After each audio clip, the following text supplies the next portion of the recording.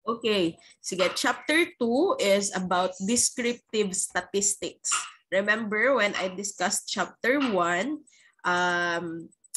we have classified statistics into two, descriptive and inferential.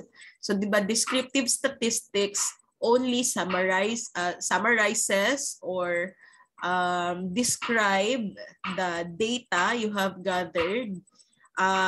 Most likely magsa-summarize lang talaga siya.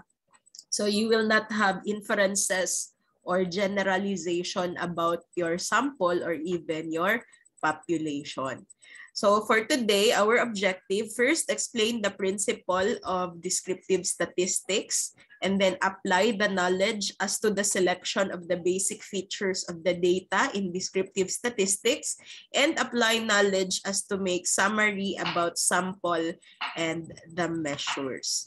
So let's start first with the first statistical tool under the descriptive statistics. Again, yung principle ni descriptive statistics is just to either summarize the data. After you have gathered them, isa-summarize mo siya, and you can also describe the data. But this time, for the first statistical tool, frequency distribution, this is more on summarizing. Now, how do we do that? We are going to tabulate the gathered data. So, itatabulate natin ang data ng ating sample in different categories and in different levels of measurement.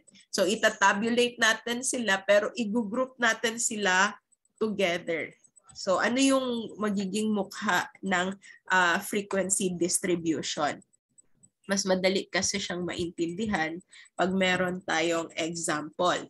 So, for example, construct a frequency distribution table for the following sets of scores. Again, yung instruction, we have to construct a frequency distribution table for the following sets of scores. So, sa frequency distribution, wait lang, bakit?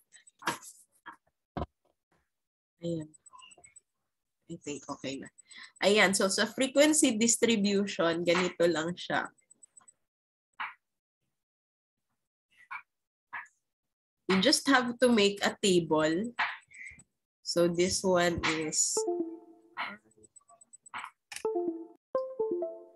Wait lang, wala nagtarong ako. And ganun na siya. Me clear first. So sa frequency distribution, again, you just have to tabulate, example, the scores here, and then we have here the frequency.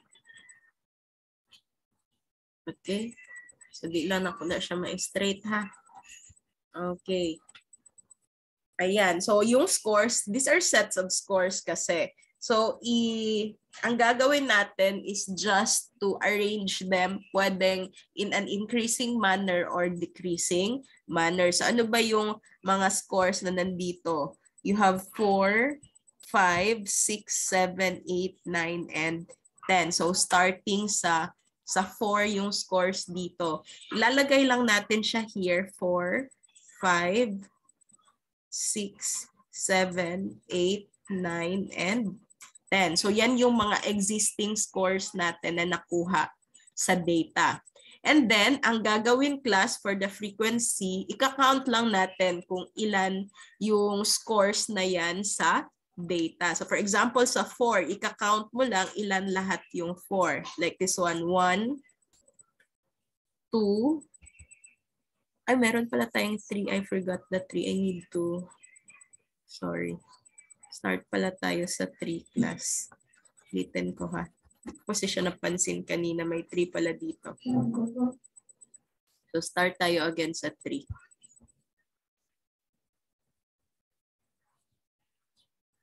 Okay. So starting from 3, we only have 1. So the frequency is 1. And that is just how you are going to do the frequency distribution table. And then for the 4, we have 1, 2, 3, and 4. So we also have 4 4 na frequency for the score na 4. And then for 5, we have 1, 2, 3, 4. 4 lang, basig nalibat ko. 1, 2, 3, 4. So this is also 4 here. That's the frequency. And then for 6, we have 1, 2, 3, 4, and 5. Tama ba? Kindly check ha, basig na ako'y wala nasali. Okay? And then for 7, 1, 2, 3, 4, 5, and 6. Okay, 6. So this is 6. And then for 8, 1, 2, 3, 4. Kalibat magbuhat og frequency distribution. 1, 2, 3, 4. Okay, this is 4. And then for 9, 1, 2, 3, 4, 5. This is 5. And lastly, ilan lahat? Ilan? 10. Isa lang, no? So this is 1. So this is now your frequency distribution table. So you may actually place sa baba.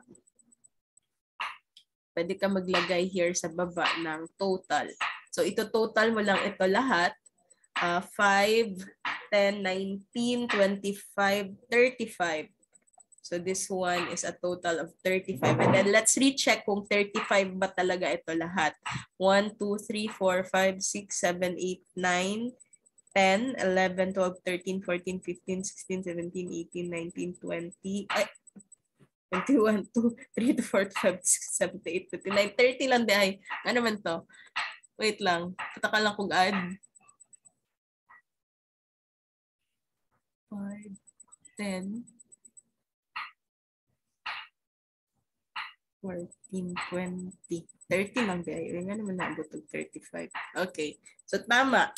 30. So the total of 30 scores. And we have tabulated it using a frequency distribution table. So yun yung paggawa, klashan ng frequency distribution table. Meaning magsa-summarize lang tayo. So kailan natin gamitin? Sa research, parati natin ginagamit si frequency distribution table, especially if we have a question about the demographic profile of the respondents. I don't know if you have this in your senior high school or your junior high school sa research ninyo, like nagkandak kayo ng survey and like your question number 1 is what is the demographic profile of the respondents in terms of number 1, sex, number 2, age, ganyan, or number 3, civil status.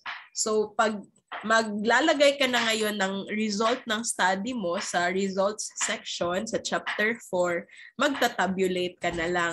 That is actually a frequency distribution table. Like gagawa ka ng table, example here sa sex and then frequency here. Actually, pwede mo siyang dagdagan ng percentage dito sa kabila.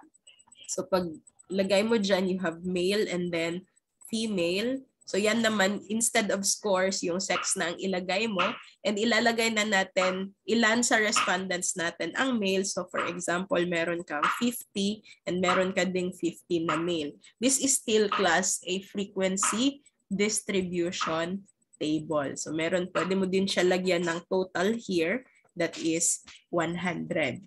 Now, kung hiningi ng panel yung percentage, so lagay mo lang yung percentage. So actually, since hati naman sila, this is 50%, 50%. So a total of 100%. That's how you do a frequency distribution table. Any question? Alin dito yung hindi naintindihan for the frequency distribution table? Mahirap pa. Nakalibat lang ni siya class kasi you really have to count everything. Like for the example, if scores and maraming scores talaga, and then i-count mo sila isa-isa. You really have to have patience here. Okay lang sana kung sex lang kasi dalawa lang. Count mo lang yung male and female. Pero kung scores na yung ibang area na ang pag-uusapan, medyo mahirap. I mean, masyadong matrabaho. Itong next slide, this is using a software, pero this is a SPSS and we don't have SPSS now since may bayad nga siya. So let's try to use the JASP software. I hope nag-download na kayo. You can open your JASP software kung na-download nyo na, and let's try to use it. Wait lang ha, kasi matagal yan siya mag-open. Open ko lang siya. Open ko lang yung akin para mapakita ko sa inyo how are we going to do the frequency distribution table using the JASP software. Let's just wait. Kaya murag dugay-dugay, di siya ma-open.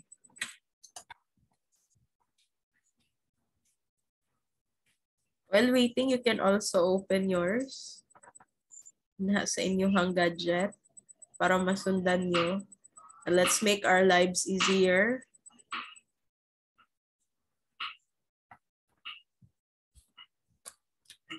Okay na siya.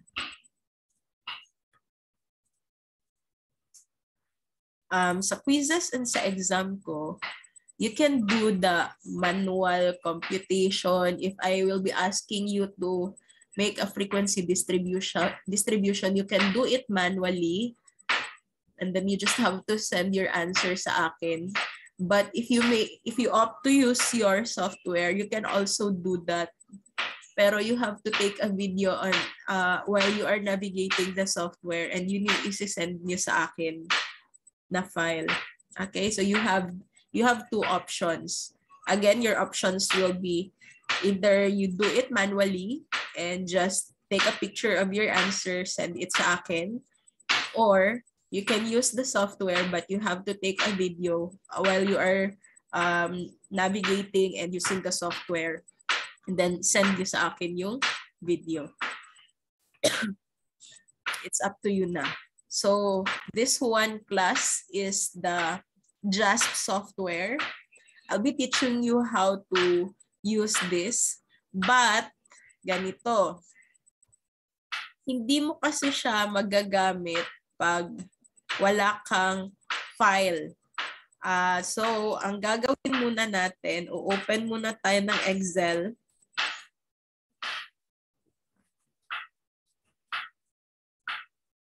Open muna tayo ng Excel.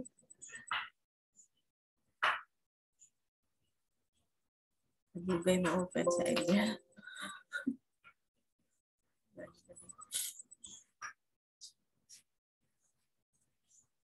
Let me just take a picture of the scores first.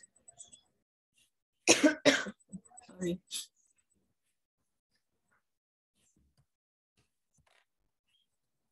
Tell me if hindi nasundan ha. I hope nag-open kayo dyan ng software ninyo.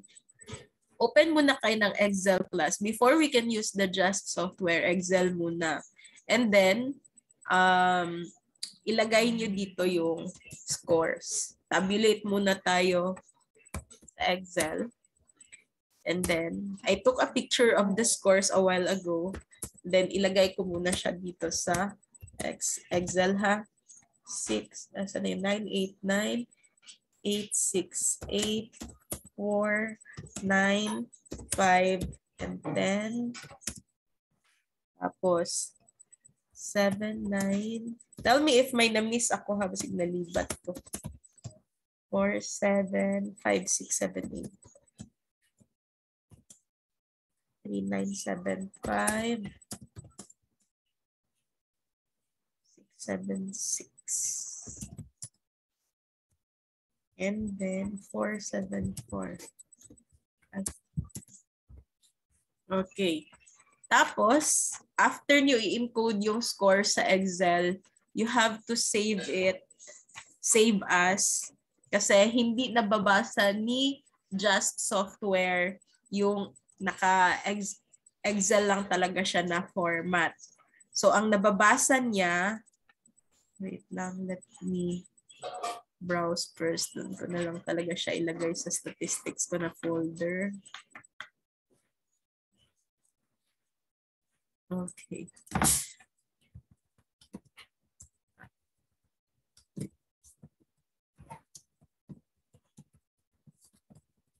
Okay. And take note, save as type, hindi niya yan nababasa. I mean, ang Just software, hindi niya nababasa yung Excel workbook. So, ang nababasa niya lang ay yung CSV.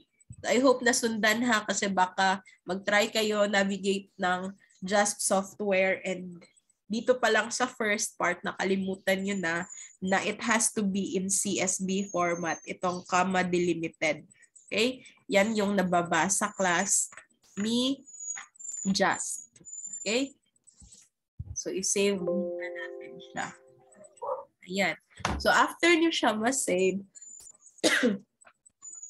pwede na natin gamitin si Just. So, balik tayo doon sa Just natin. Okay. Ayan. So, this is how it looks like. Yung Just. Tell me if hindi nasundan ha kung masyado akong mabilis. And then, kung nakita niyo itong tatlong parang line here, click nyo yan and then open. And then hanapin nyo yung file nyo. So para sa akin, di ba sinave ko yun siya sa pharmaceutical statistics. And then here it is, frequency distribution table. So yun lang yung nakikita niya. Kung tingnan nyo, marami actually file na nandoon sa pharmaceutical statistics ko na folder, pero again, yung nababasa lang ni Just is etong comma, CSV. Okay? Microsoft Excel, comma, separated values file. CSV format yan siya. So, i-open nyo lang siya and then i-import niya. So, this one, ito na yung sinave natin doon sa Excel na scores. I-import niya siya sa Just. And then since we are going to make a frequency distribution table, we'll just click the descriptives. Ayan. And then, kailangan natin yung frequency table. So this one, i-click natin siya. And then i-drag mo itong scores dito sa variable. So, bibigyan ka na niya ngayon ng frequency distribution table. So, disregard muna natin yung valid percent and cumulative percent though. Dito lang muna tayo. So, ayan. Ito lang. So, ito na yung frequency distribution table according kay Just software. So, it will make our lives easier. Hindi na tayo magpa-manual na magbilang kung ilan yung number 4, ilan yung number 5, and so on. So, automatic niyang ibibigay yon. So, you have there the scores. For example, for 3, meron kang 1. Kindly check that one sa manual natin kanina na ginawa. So, hindi ka na din mag-compute ng isa-isa na percentage. So, how do you compute for the percentage? If you're going to do that manually, syempre, i-divide mo lang yan siya. Yung frequency divided by the total number. So, 1 divided by 30 times 100. Yan yung percentage na makukuha mo. So, 1 divided by 30 times 100, ayan, 3.33%. Wala sa yung frequency table. Ano nakalagay, Leslie?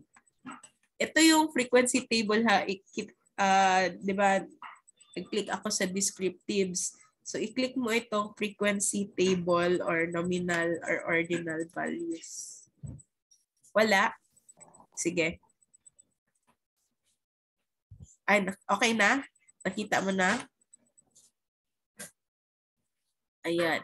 So actually, our next lesson will be about mean, median, and mode, and standard deviations also.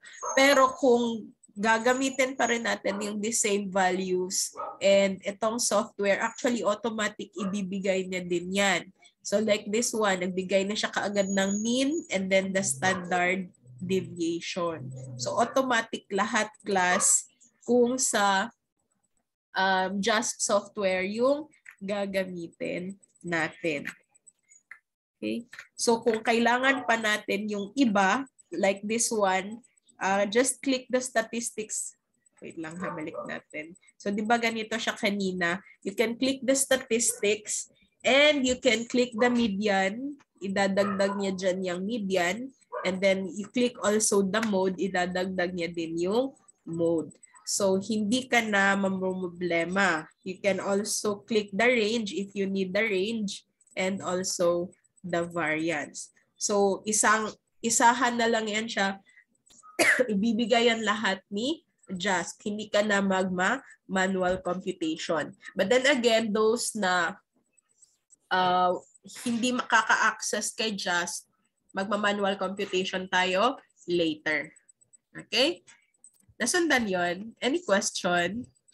By the way, pwede mong i-copy yung table na yan. Just click this one and then copy. And then i-paste mo na siya doon sa like Microsoft Word para hindi ka na mag-edit-edit, hindi ka na magawa ng sarili mong table. I-copy mo na lang siya diretso and then that's it. You are done. So ito yung ginagamit ko ngayon na software for statistics because again, this one is free. So wala tayong intellectual property na matatamaan. Unlike the SPSS na meron kasi siyang license and it's very expensive. Very, very expensive. So ito muna.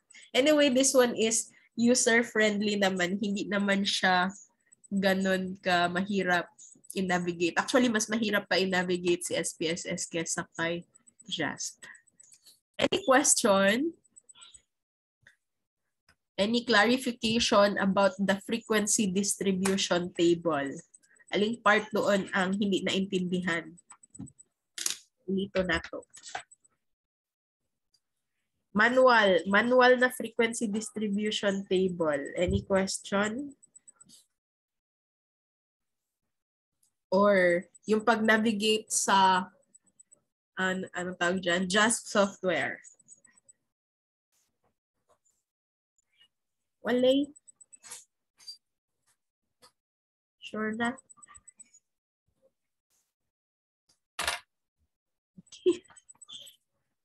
Sige.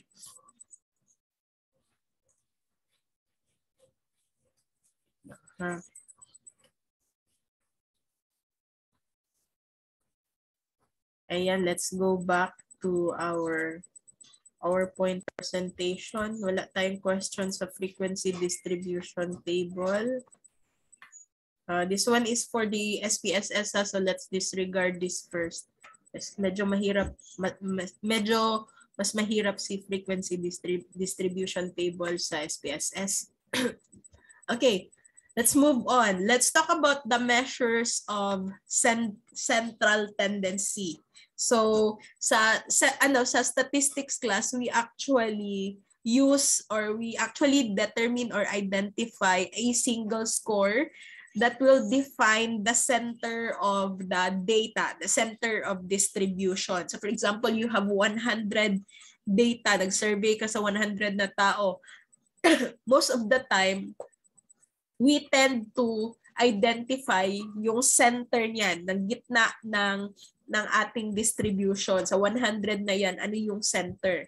That's the central tendency. Yun mostly ang ginagawa natin for statistics. And we have indicators of central tendency. We have the mean, median, and the mode. We will be discussing kailan natin sila dapat gamitin. Yung una, we have the mean. This is actually the most common and the most widely used measure of central tendency. Other name for our mean is arithmetic mean, or we can call it average. Arithmetic average. Now, how do we compute the mean? I believe you are very familiar with this. You just have to add everything.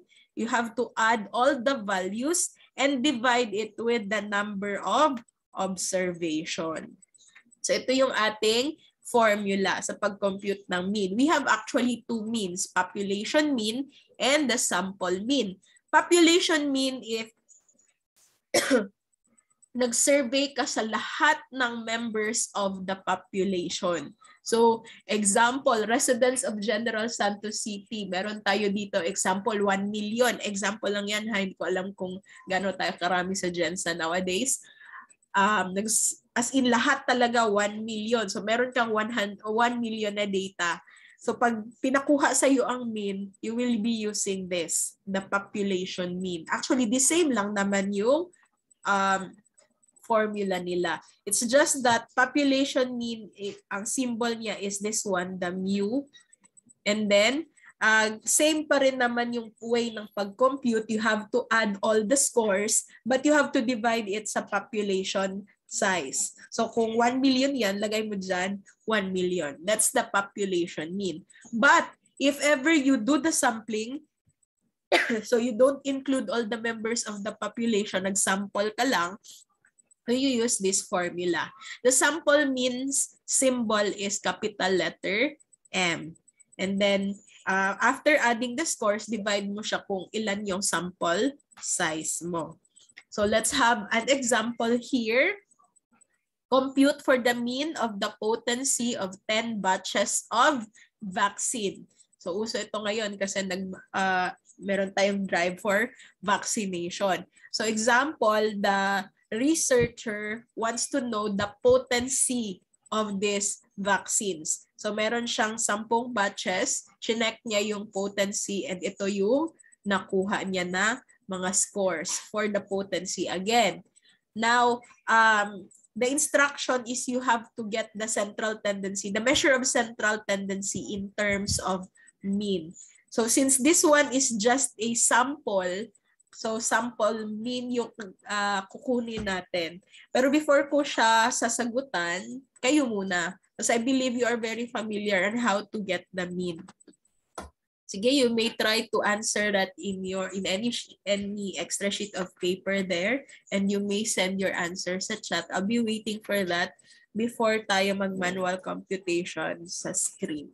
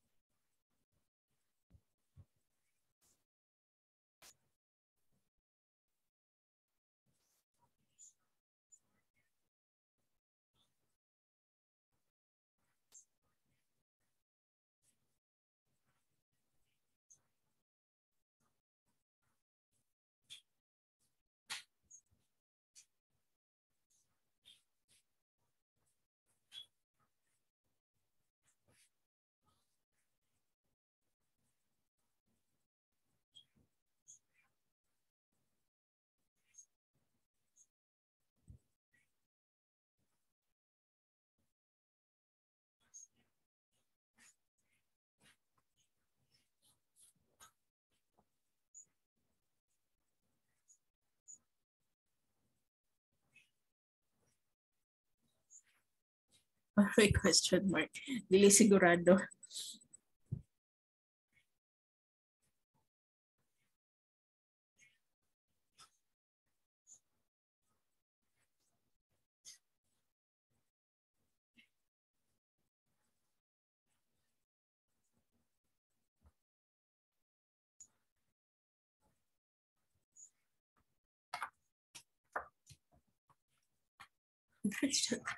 Mailing sa question mark. Okay. Sige. So how are we going to do to get the mean? Again, our formula is M is equal to summation of X. Summation of X means you have to add all scores and divide it sa number of sample size. So you have to add all scores class, meaning lahat talaga yan ha, like 106.6 plus 97.9 plus 102.3 plus 95.6 plus 93.6 plus 95.9 plus 101.8 plus 99.5 plus 94.9 and lastly 103.4. Tell me if may na-miss ako. And then ilan sila lahat? 10. So divide it sa 10. So our mean here is, wait lang, 106.6, 97.9, 102.3, 95.6, 93.6, 95.9, 101.8, 99.5, 94.9, and 103.4 divided by 10. So this is 99.15. So this is our mean. So yes, tama naman yung answer ninyo, 99.15. Okay, so yung hindi 99.15 ang answer, kindly check. I-recheck ninyo, baka may na-miss kayo dyan na number, may hindi kayo nasali. Or baka may napalitan kayo na number dyan. So again, kindly recheck. Yung hindi 99.15 yung answer, i-recheck nyo siya.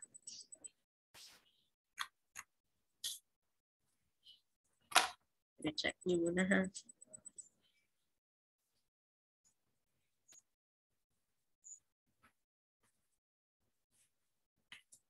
Okay.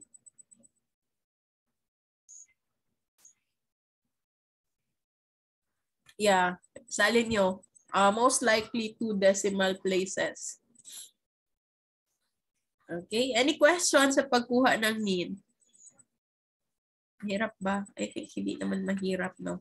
Okay, if you want to do this sa Just software, ganun pa rin yung gagawin natin ha. You have to encode this first sa Microsoft Excel, but you have to save it as CSV. And then, ganun pa rin. Wait lang. Dito pa rin kayo, class, sa after saving it, dito pa rin kayo ha. I-open nyo muna yung file, recent file, and then hanapin nyo saan nyo sinave yun. Pag na-import na siya sa JASP, ito yung i-click nyo ha, descriptives. So, lalabas yan siya. And then, kung gusto niyo frequency table, i-click niyo lang yung frequency table. Pero, automatic kasi pag i-click niyo yung descriptives and then nalagay niyo na yung scores dito sa variables, automatic ibibigay niya na yung mean. Okay? Pero hindi ito yung bagong example natin ha. This one is for the previous one when we did the frequency distribution table. I was not able to encode the current scores sa Excel kasi. Any question for the mean? Wala. So let's move on. Let's talk about the median. Okay, let's talk about the median. So this is another measure of central tendency. From the name itself, median, it's really the midpoint of the distribution. Nasa gitna siya. Meaning, you will have equal amount or equal size sa taas and sa below niyan kasi nasa gitna nga siya. Now, when are we going to use the median? We are going to use the median if the mean will not be a representative of the distribution. Kailan yan siya mangyayari? If ever you have extreme values, meaning kung nag-exam tayo, merong isang tao na naka-perfect 100 talaga yung score niya, pero yung lowest one lang yung score niya. So masyadong malayo ang highest and lowest mo, and pag kukunin mo yung mean, hindi siya magiging representative kasi hihilain ng mga extreme values yung value din ng mean natin. So instead of using the mean, we are going to use the median. And most of the time, ginagamit aside from yung happening na hindi magiging representative si mean ng ating distribution, ginagamit din si median if we have an ordinal data. Remember the ordinal data, yung may ranking. Example, yung paggamit ng Likert scale na 1, 2, 3, 4, 5. Mas ginagamit natin si median dyan kesa sa kukuha tayo ng mean. So how do we compute for the mean? Later, mamaya na tayo ko siya basahin. Mas gusto ko kasi siyang merong example para mas maintindihan siya. So example, you have here 15 patients were provided with their drugs in a child-proof container of a design that they had not previously experienced. A note was taken of the time it took each patient to get the container open for the first time. So I hope you are familiar with the child lock container or child-proof container. Yun yung ipupush mo muna siya before mo siya i-turn para ma-open. So that is the design of a child-proof container. Kasi according sa studies and sa psychology, yung bata kasi hindi niya kayang gawin yung dalawang actions at the same time. So para hindi niya ma-open yung container, that is for their safety. Now this one is an experiment. Meron tayong 15 patients and to make yung time na ma-open nila yung container. Now tingnan natin, ni-rank sila from 1 to 15, meaning this is arranged according to the time they opened the container. So yung rank 1, masyadong mabilis. Merong bata na after 2.2 seconds na open yan na yung container. However, meron dito sa rank 15, merong bata na after 24.8 seconds niya pa na open class yung container. Kung titingnan natin, these two are very extreme.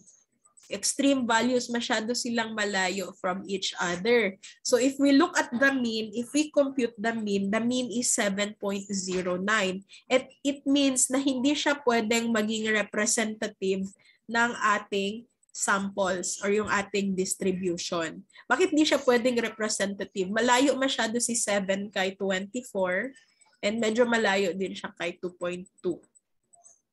Okay, though mas malapit siya sa 2.2 pero hindi siya pwedeng representative. So if this is the case, that's the time we have to get the median. So median yung gagamitin natin na measure of central tendency. And how are we going to get the median class?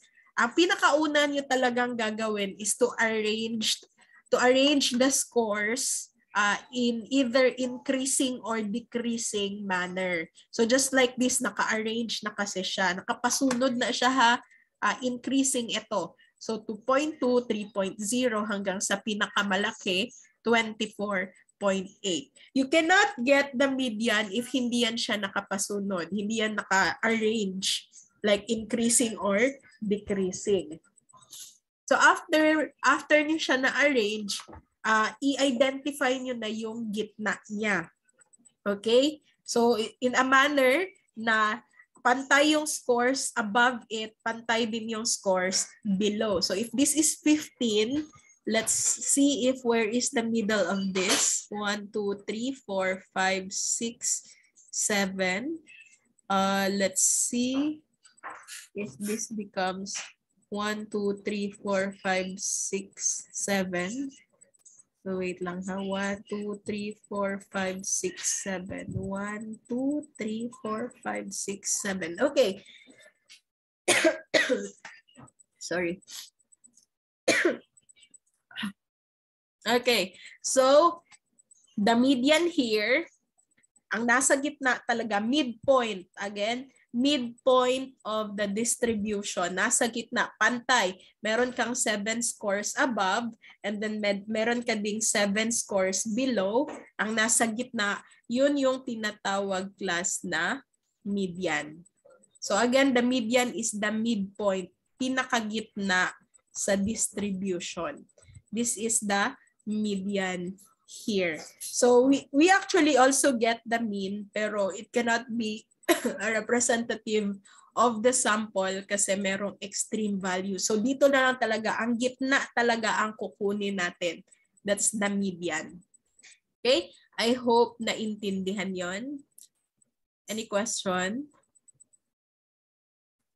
Any question? Ako na lang mag-question. Paano kung even numbers yan? Ito 15 kasi ito, so this is odd numbers. So madaling hanapin ang median. Kasi yung nasa gitna lang. Paano kung ang number of scores ay even? I-add po ang dalawa ng median. Okay, i-add yung dalawang nasa gitna and divide it by 2.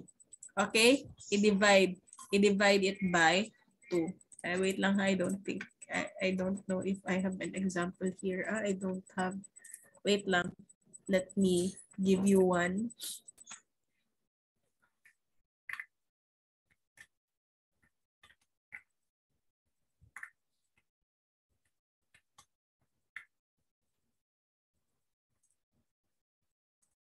Okay, sige. Ito na lang. Yung scores natin kanina, pero masyadong marami ito. Okay, this is, yung scores ito kanina sa frequency distribution table ha. Tama kasi na 30 kasi ito lahat. So, even number siya. Pero hindi kasi ito naka-arrange. So, we have to arrange this first before natin makuha yung median. So, I think 3 yung pinaka-konti. Ilang 4 nga yun? You still have a copy of the frequency distribution table. Ilang 4 yun? 4 din, no?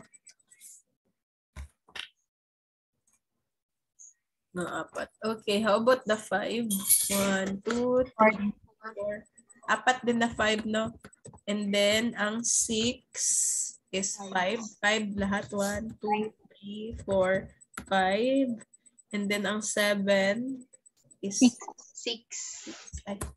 1, 2, 3, 4, 5, 6, 2, 4, 6, 8 is pila? 4, 3, 4, and ang 9? 5 po. 5, 1, 2, 3, 4, 5, and isang 10 yun, diba? Isang 10. Okay, so ayan, do not forget, in getting the median, you really have to be patient here. Kailangan mo muna i-arrange yung scores in order. So this one increasing. So, and after that, hanapin natin yung median, yung gitna na scores. Pero since this is an even number ito, dalawa ang median natin here. So ano yung magiging median here? Saan yung gitna nito? 1, 2, 3, 4, 5, 6, 7, 8, 9, 10, 11, 12, 13, 14, 15. Most likely dito siya. Kasi na yun? Check ko lang ha if tama ito. 1, 2, 3, 4, 5, 6, 7, 8, 9, 10, 11, 12, 13. Pag-i-move ko siya mawala. I-bold ko na nga lang. Ay, iba ko na lang ang color. 1, 2, 3, 4, 5, 6, 7, 8, 9, 10, 11, 12, 13, 14. 15. 1. Ilan na yan? 1, 2, 3, 4, 5, 6, 7, 8, 9, 10, 11, 12, 13, 14. Sa taas, 1, 2, 3, 4, 5, 6, 7, 8, 9, 10, 11, 12, 13, 14. Ayan, pantay na siya. Tama. Kindly check kung wala ba akong nalibat, class. Here is our median. Ito silang dalawa. Okay. So, this is our median. We have 14 scores above and we also have 14 scores sa baba. Okay? So meron again tayong 14 above and 14 below. So silang dalawa yung median. Magiging dalawa ang median kapag even yung number of scores. Pero anong gagawin here? I-add mo silang dalawa. This time kasi pareha silang 7. So automatic 7 pa rin. No? I-add mo sila and then i-divide mo sa 2. So ang correct na median here is still 7. Okay? Pero pag hindi yan sila magkapareho na score, talagang mag-iiba yung median mo. Kasi i-add mo sila and then i-divide mo sila sa 2. Any questions sa median? Wala? Master na ninyo na naman mo ingani sa statistics sa inyong senior high. So okay na tayo. Frequency distribution table. Mean. Ang mean ha, i-add mo lahat ng scores and then i-divide mo kung ilan yung sample size. Ang median, if add siya, hanapin mo lang yung midpoint talaga. Center of the distribution. But if it's even, ang lahat ng scores like this 130, ito lahat, locate still the center, dalawang number yon. So you add the 2 and divide it by 2. Yun yung magiging median mo. Okay? So again, 7 plus 7 divided by 2, that is still 7. That's the median.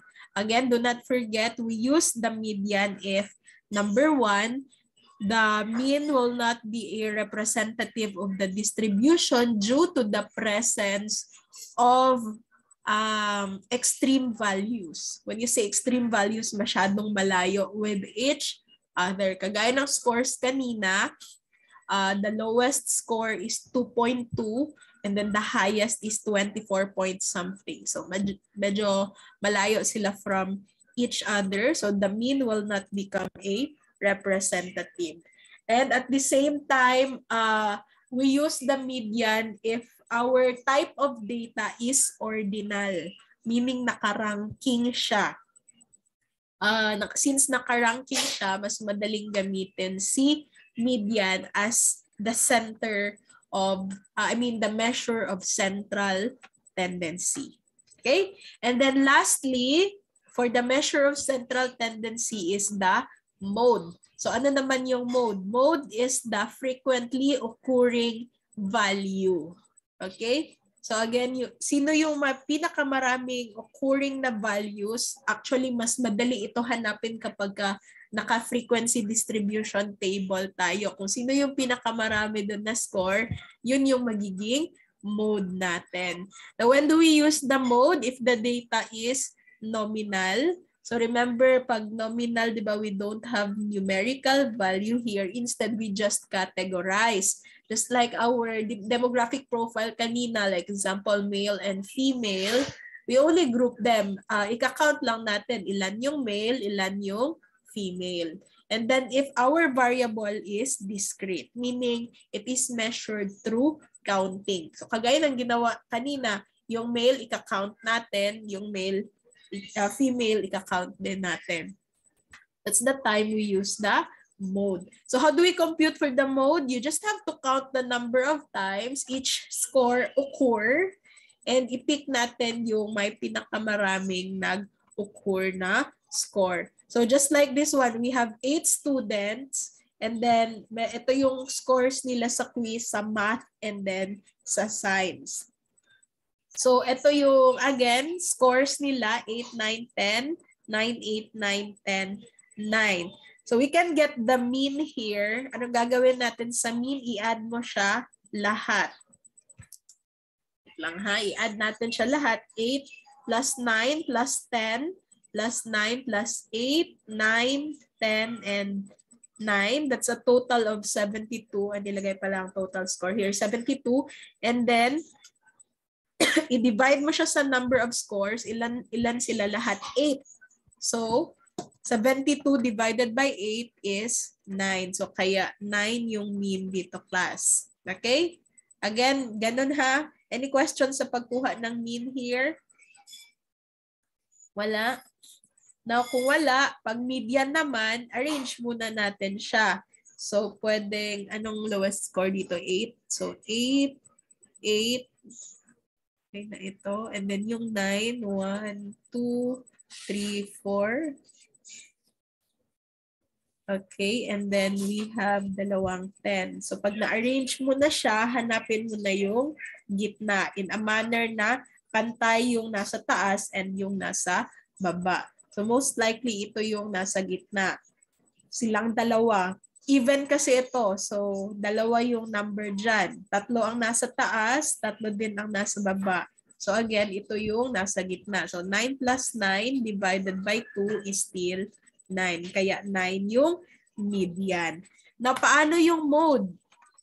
Yung mode class is the frequently occurring score.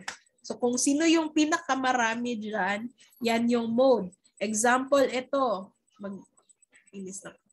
Dalawang 8. 1, 2, 3, 4. Apat na 9 and dalawang 10. So this one is 2. So sa kanilang lahat, ang pinakamarami si 9. Kaya siya class ang mode. So, kung nakita nyo, the mode here is 9. That's how you get the mode. Any question? Any question about the mode? Kaya lang, walay corrupt. Tingog akong cellphone. We're not really feeling well. Okay, kaya lang. Sige.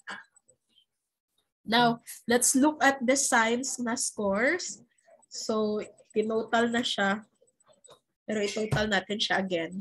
7 plus 5 plus 4 plus 6 plus 4 plus 4 plus 5 plus 6. So this is 41. Ang score sa science divided by 8 kasi 8 sila lahat. So divided by 8, this is 5.125. Round off lang sa 2 decimal places. So that becomes 5.13. Now for the median, again, i-arrange mo muna siya in order. So I think the lowest score here is 4. So 1, 2, 3. Meron tayong tatlong 4.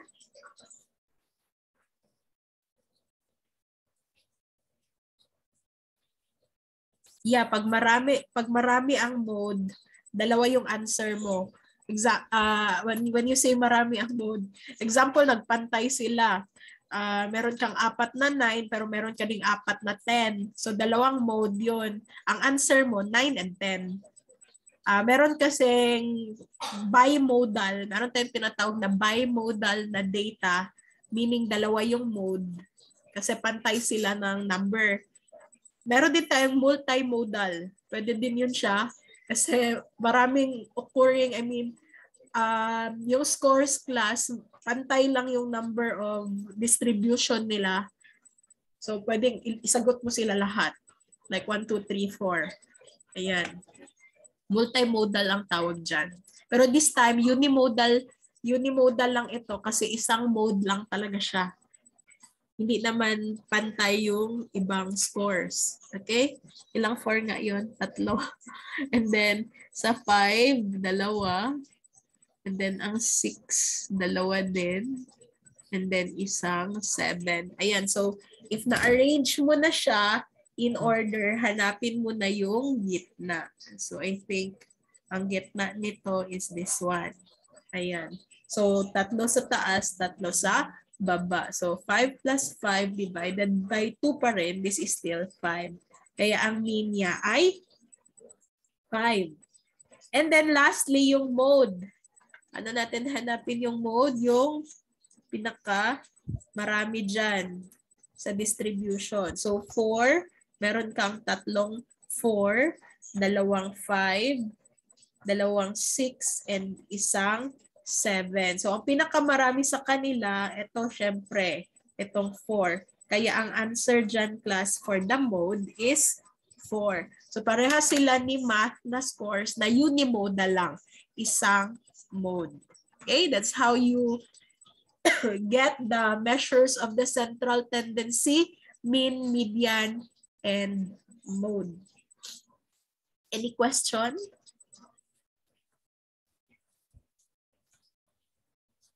Wala? Sure na? Okay. Wala na tayong question sa measures of central tendency kasi mag-move on na tayo sa measures of variations, or we also call this measures of dispersions. So sa measures of variations class, what we are actually establishing here is the precision of our data. I don't know if you have a lesson in some of your subject about accuracy and precision. Ano ba difference nila? Any idea what is the difference between accuracy and precision? When do we use the term accuracy or accurate, and when do we use the term precision or precise? Precise yung data. Kasi parati ko tong nakikita na ginagamit, like mag-answer kayo ng essay, pero actually, they are two different things. Hindi yan sila magkapareho. So when do we use the terms? Any idea? While waiting, inom na kong tubig na kita kayo patutunan.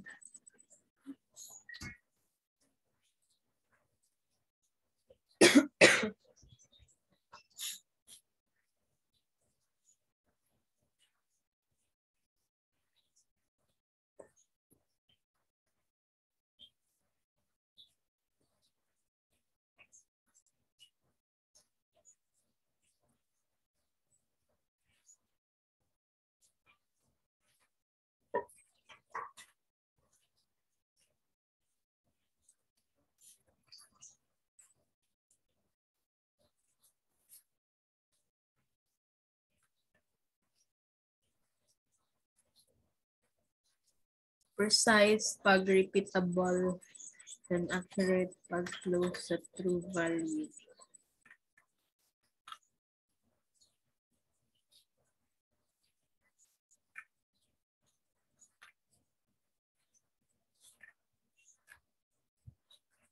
Okay, very good.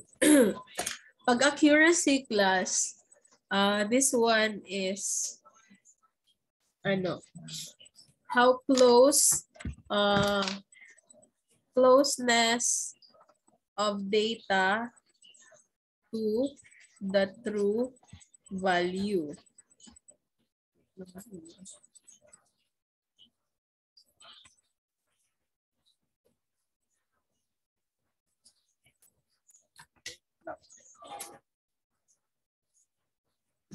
Tapos, pag precision naman,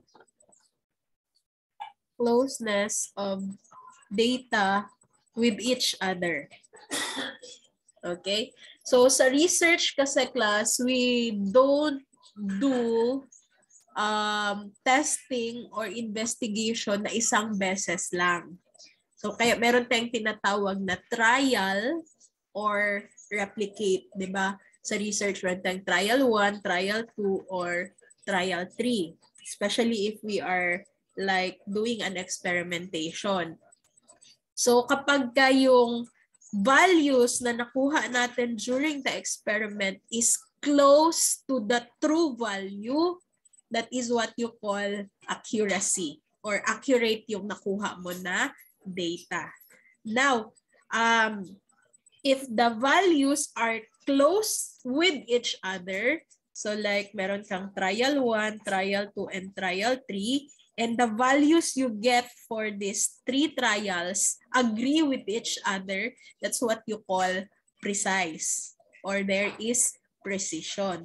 So kaya pag nag-dart ka, nung naglalaro kayo ng dart, if you hit the bullseye, example, meron kang 3 pin, and all of that na hit mo yung bullseye, it means that your data is accurate Accurate yan siya kasi na-hit mo nga yung true value and that's the bullseye. And at the same time, precise. Precise kasi they are close with each other. Lahat sila nandyan sa gitna. Okay? Pero kung naglaro ka ng dark class, tapos, wait lang ha. Ay, ano ba ni? Okay? Naglaro ka ng dart, tapos isang pin nandito, yung isang pin nandito, yung isa nandyan, sa malayo. So ito, hindi ito accurate. Hindi siya accurate. And hindi din siya precise. So hindi siya accurate kasi hindi mo naman natamaan yung true value. And hindi din siya precise kasi malayo sila with each other. Okay? So yan yung tinatawag na accuracy and precision. Pero kapag ganito, nandito isang pin, nandito yung another pin, and then yan yung another pin niya. Eto class, hindi to accurate kasi hindi mo nga natamaan yung bullseye. Yan yung true value. Pero precise. Okay? Precise siya. Kasi malapit sila with each other. Okay? Any question with the precision and the accuracy?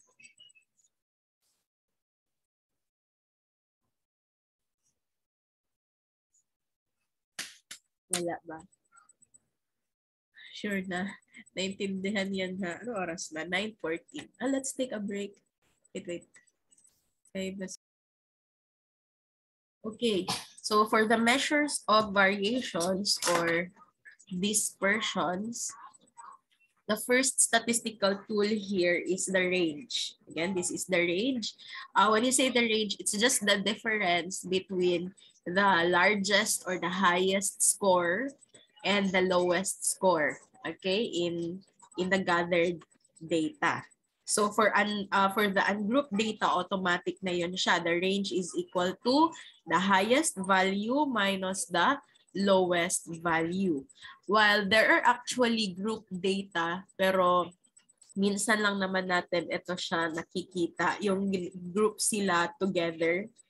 So pag merong ganito, nag-group yung data natin, you just have to get the upper boundary of the highest class interval. So pag group natin, i-group natin sila, i-arrange pa rin natin from highest to lowest. So i-minus pa rin upper boundary ng highest class interval and then minus lang ng lower boundary of the lowest class interval. Pero most of the time, ungroup data kasi tayo sa research. So automatic lang yon. Like this one, what is the range of the following set of scores? Actually, this is the score na ginawa natin ng frequency distribution table. So in getting the range, you just have to identify the lowest score and the highest score. So just like here, the lowest score is 3, while the highest score is 1.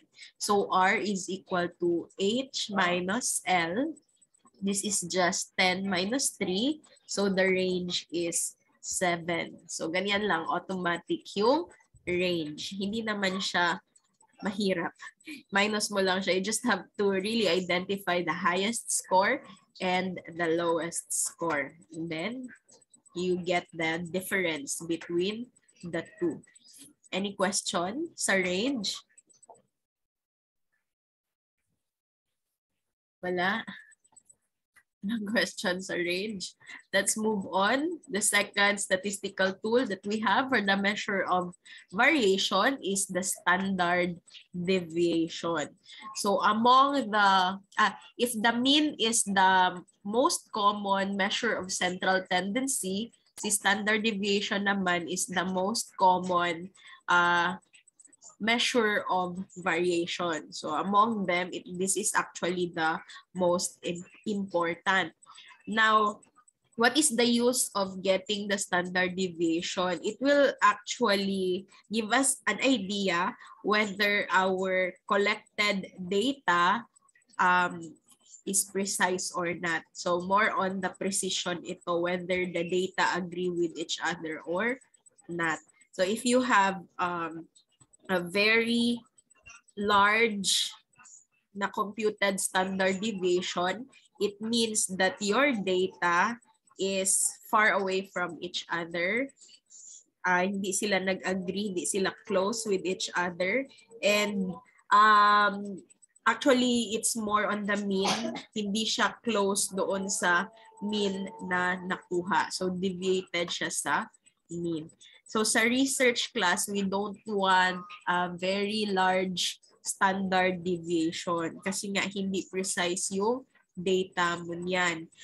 Example, nagkanda ka ng study about the effect of a certain medication sa blood sugar level of the subject. Tapos nagkaroon ka ng 3 trial, yung nakuha mo yung kanyang yung sa trial 1 ang blood sugar level is 80, tapos sa trial 2 150, tapos sa trial 3 is 210. So if titingnan pa lang natin, hindi pa natin na-compute yung standard deviation nila, malayo na sila with each other, hindi na sila precise. How much more if we are going to compute for the standard deviation, makukuha talaga natin dito class high value ng standard deviation. And it means may problem tayo with our data. We cannot really make a conclusion whether that certain medication is effective or not in lowering the blood sugar level of the subject. So, kapag ganito, I have encountered this ever since na handle ako ng research. Marami na ako na-handle nito na medyo mataas yung standard deviation nila. Pinaulit talaga sila ng panel, meaning you really have to start from scratch. You really have to start, you have to do the experiment all over again if you get a very big standard deviation. So you have to be careful with this if you are going to conduct your research na. Next sem na ito, ay yung pag third year niya na ito. Okay? So what is our formula for the standard deviation? Standard deviation is equal to, this is actually like this. So sila lahat nasa loob ng square root. So square root of the summation of x minus the mean squared divided by n minus 1. So x here, wait lang, I don't know if I have, I did not give. X here is the score, and then this one is the mean, and then n is the sample size. So, syempre, SD is the standard deviation.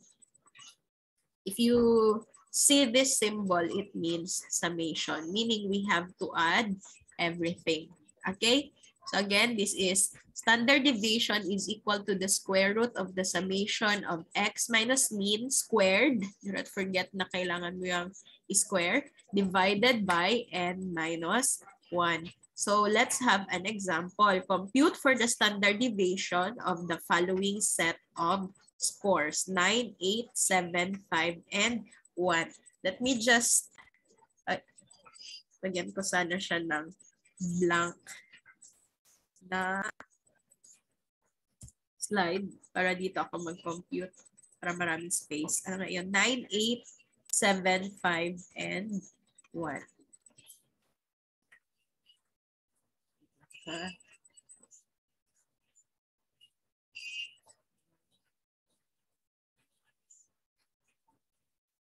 Okay, that is, before you can proceed with the computation of the standard deviation, syempre you have to get the mean first. So the mean here, capital letter M, 9 plus 8 plus 7 plus 5 plus 1. And then you have to divide this 1, 2, 3, 4, 5. So our mean here, 9 plus 8 plus 7 plus 5 plus 1 divided by 5 is 6.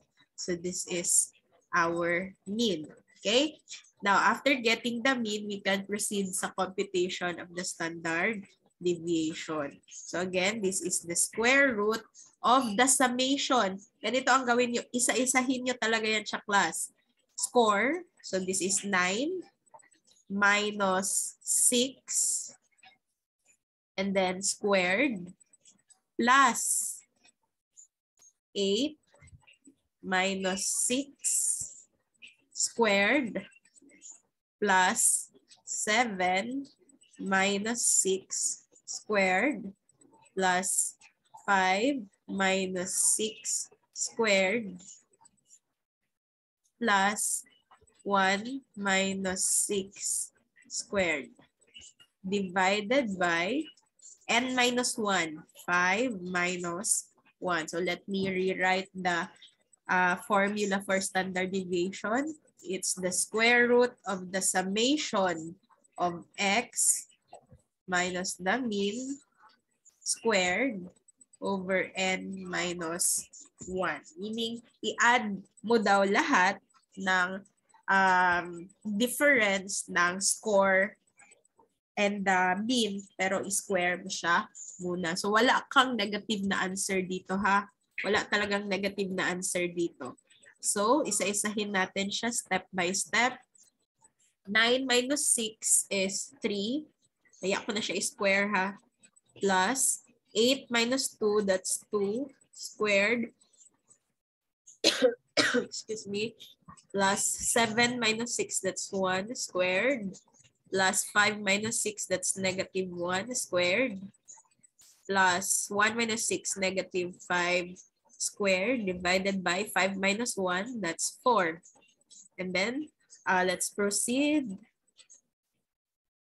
3 squared is 9 plus 2 squared, that's 4. This is 1. Negative 1 squared is still 1. Plus negative 5 squared is 25.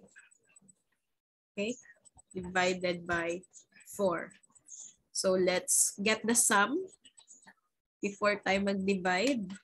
9 plus 4 plus 1 plus 1 plus 25 is 40 divided by 4. Dito ko lang siya i-continue, ha. So 40 divided by 4 is 10. So the square root of 10. Let's get the square root of 10. 2 decimal places. That's 3.16. So the standard deviation for our set of scores is 3.16. So ganun siya kalayo sa mean. Yung mga scores natin, again, ganun siya kalayo sa mean, 3.16 na standard deviation. So, okay lang si standard deviation if we have, konti lang na scores. Just like this one, 5 lang siya. Pero kapag nag-survey ka na sa 100 katao, tapos ipa-compute ka ng standard deviation, medyo mahirap na yan siya, class, if we do the manual computation. So that's the help of the software now. We can also use the software for this, especially if marami ka na masyadong data. Okay, this is for the manual computation, ha. That's for the sake of everyone that don't have access sa JASP. Pero kung meron kayong JASP, then you can do this sa JASP class. Wait lang. Open ko lang siya ulit.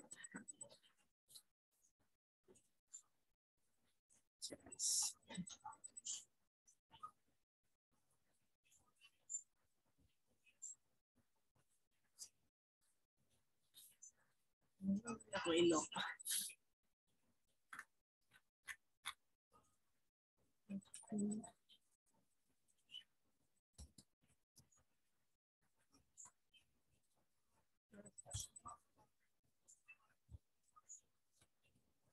Ha? Asa ang ibalik? Ang computation?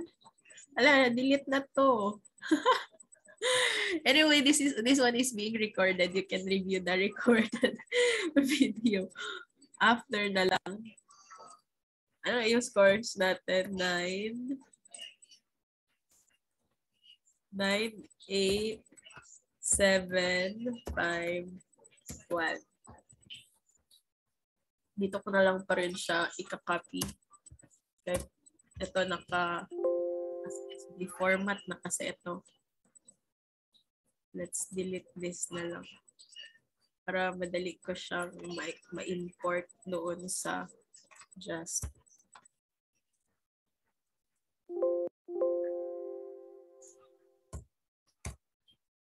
Okay, 98751.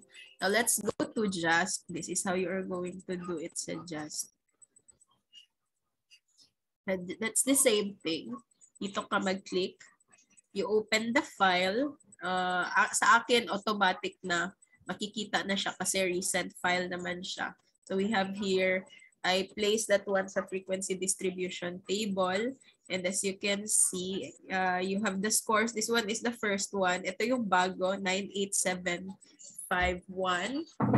And then, let's have the descriptives. Again, sa descriptives mo kasi yan siya makikita.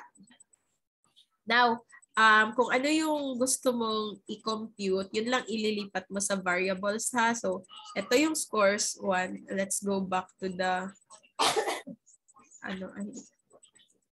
okay. So, ito yung scores dati. Ito yung bago ang nakalagay, scores 1.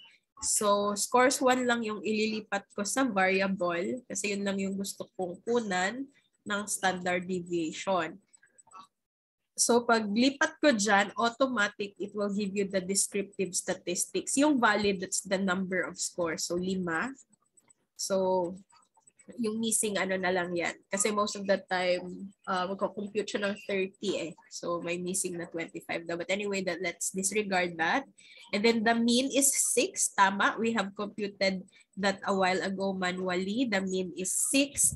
And then the standard deviation. It's just that 3 decimal places itong binigay niya. But nevertheless, it's just still 3.16 if we round it off to 2 decimal places. Okay? So, minimum and maximum, that's the number of, ito, minimum is the lowest value and then maximum is the highest value. So, that's how we use the just. So, it will be very easy for us if we have the software. We will not do the manual computation anymore, especially if you have a lot of data na i-collect. Now, if you want to see other descriptive statistics na na-discuss natin, kagaya ng median, again, just click here, the statistics. Yan, lalabas sila. Central tendency, we have the median. You can click the median and automatic madadagdag siya dito sa table. Just look at the table, you can see the median. And then, you will also see the mode. Okay? Okay, so nakalagay dyan, more than one mode exists, so only the first is reported. So ito yung case na tinanong kanina ni Florence na paano kung maraming mode, it will be bimodal or multimodal. But in this case kasi isa lang yung i-report niya na mode. Okay, and then if you want to see the range also, since we are done discussing the range, so we have here 8 for the range. Automatic, pag i-click mo yan sila lahat, lalabas na agad siya sa table. So the range, di ba, ima-minus lang natin, highest minus lowest, so 9 minus 1, kaya range is 8 here. So that's how handy the just software is for statistics. Any question? How about questions sa manual computation? Sino dito yung walang just? May I know? So that I will have an idea kung ilan yung magma-manual computation. Oh, okay. Sino pa? Oh, okay. Who else? Dalawa lang? Dalawa lang yung magma-manual computation.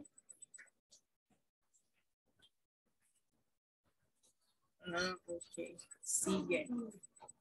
So itong mga magma-manual computation, I really need to see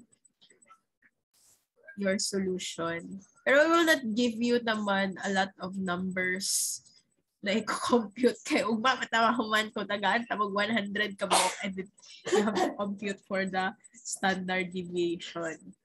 So again, ito magma-manual computations, show your solution talaga ito. Like example, during the quiz, like next week, mag-quiz na po ko. Every meeting is a quiz day. Kay once a week lang mag-meet. Okay? And then yung iba na may JASP software dyan, video ang kailangan ko. Sa navigation lahat, pag-encode ng data sa, ang tawag dyan, sa Microsoft, pag-save as CSV, and then pag-navigate sa JASP, kung paano niyo siya i-navigate hanggang makuha niyo yung tamang answer. Yun ang kailangan ko during the quiz. Okay?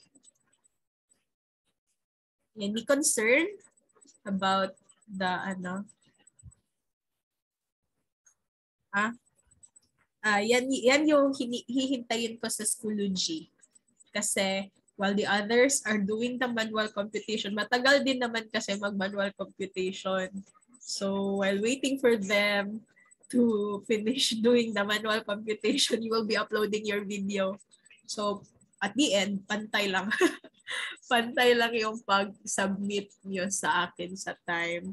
I will not use the one with the timer na quiz kapag ka nagpapakompute ako kasi mahirap yun.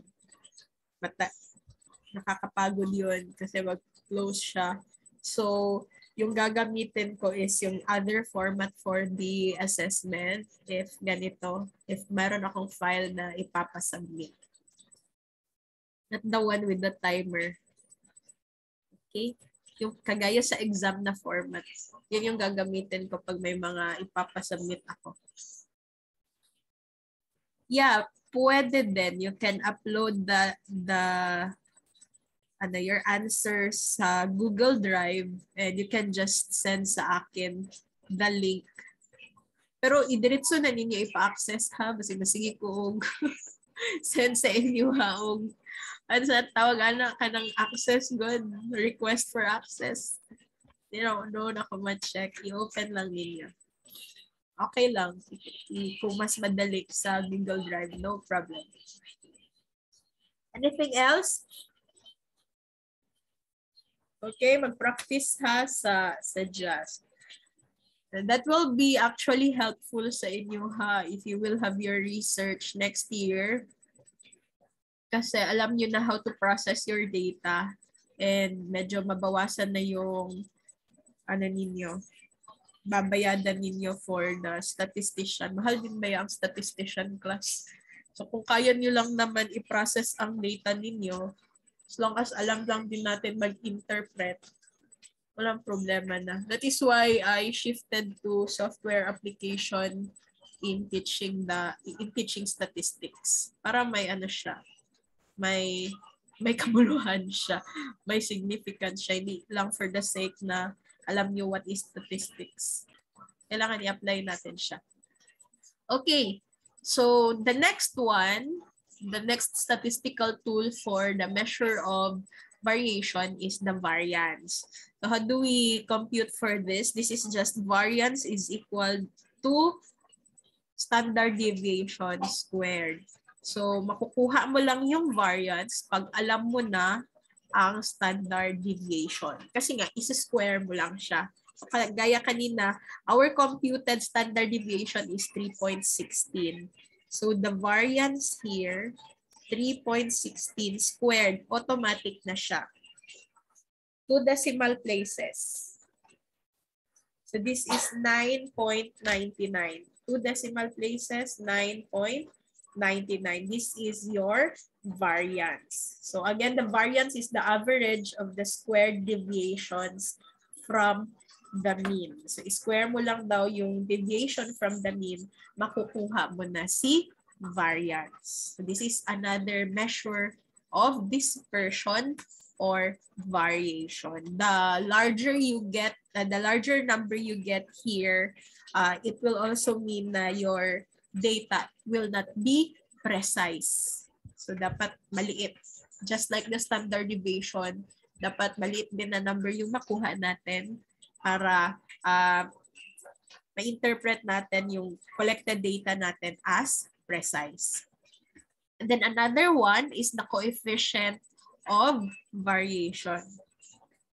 Oo, as is na yan, 2 decimal places, Crystal.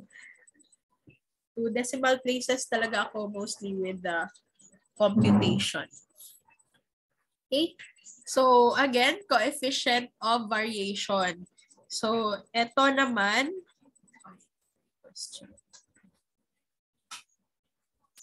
anong number? Example, yung 3.16, that is actually considered a small one. I have encountered kasi a research that their standard deviation is 79. Meron din akong na-encounter na 50. And yun yung mga studies na pinaulit talaga sila from the start, as in from scratch. So they have to buy animals again and start doing the experiment again. Kasi ganun kalaki yung standard deviation nila. Yung 20 parang acceptable pa siya.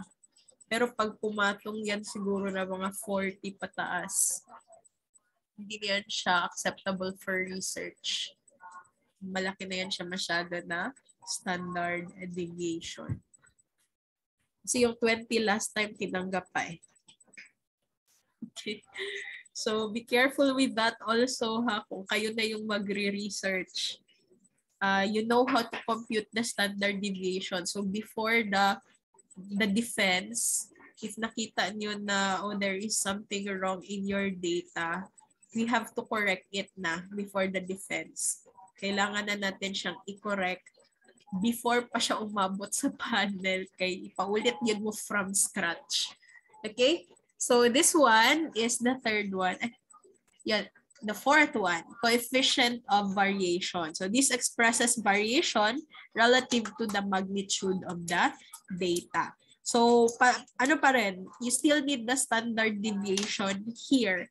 Kasi in computing the coefficient of variation, it's just SD, standard deviation, divided by the mean times 100. And sa interpretation naman, ganun pa rin. The larger the value,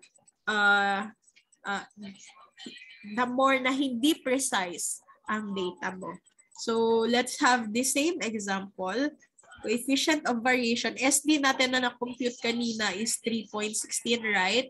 And then the mean na na-compute is 6 times 100. Excuse me. So 3.16 divided by 6 times 100, 2 decimal places tayo, 52.67%. So this is the coefficient of variation. Most likely, mga 52% of the data is deviated from the mean. Medyo malayo na siya sa mean. Okay, that is coefficient of variation. So you just have to memorize our formula ha, if you are going to do the manual computation. Wala ata ito sa software, si coefficient of variation. So you really have to solve for this also. Okay, so that's the end of the slide. Do you have questions?